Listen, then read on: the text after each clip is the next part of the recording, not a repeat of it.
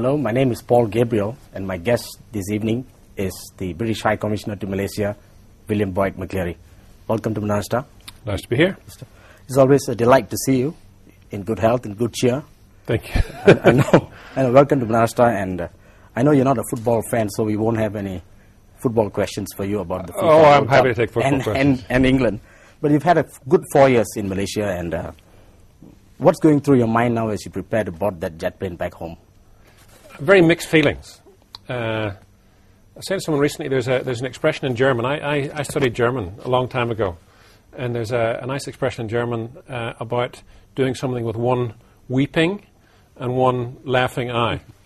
Well, I'm laughing because I'm off to somewhere nice. I'm going to be posted to the Caribbean, where I'll be working in the British Virgin Islands as governor. But I'd be very sad to leave Malaysia. We've had 4 fantastic years here. 4 years when we've seen the whole country, met massive range of Malaysians, and we've loved it, absolutely loved it. There have been several developments on your watch. What would you pick as the highlight during your tenure here? I suppose one of the highlights must be the year when Malaysia celebrated its 50th anniversary. I think that was a highlight for the country, and it was not just a celebration for Malaysia but also for the UK. As the former colonial power, we had a special role to play. One of the sons of Queen Elizabeth came out to represent the Queen on that occasion, Prince Andrew. And what we saw then was that Britain is still held in a very high regard by Malaysians of all professions and backgrounds. I was particularly struck by the pride of place given to the British veterans in the parade that day.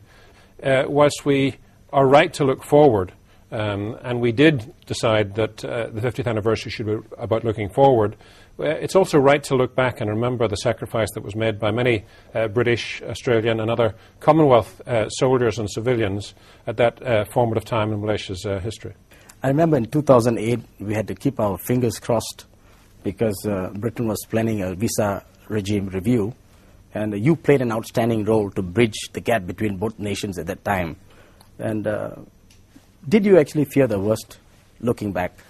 I think there was always a risk that a visa regime would have been introduced.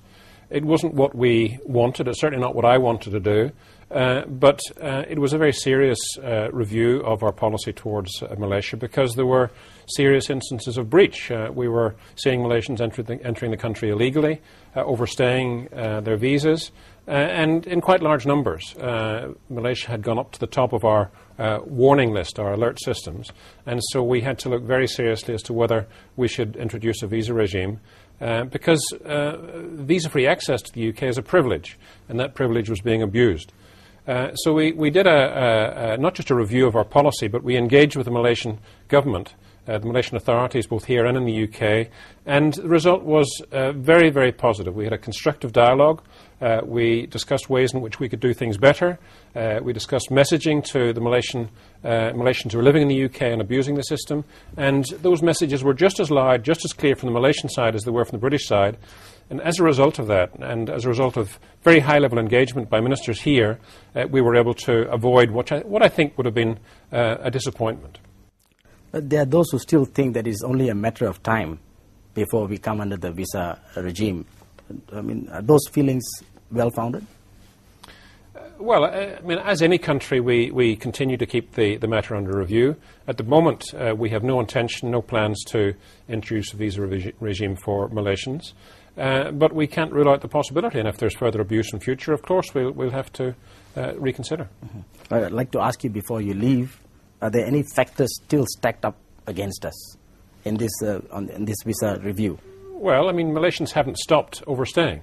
Malaysians haven't stopped being turned away at our ports because we think they're entering with improper intent.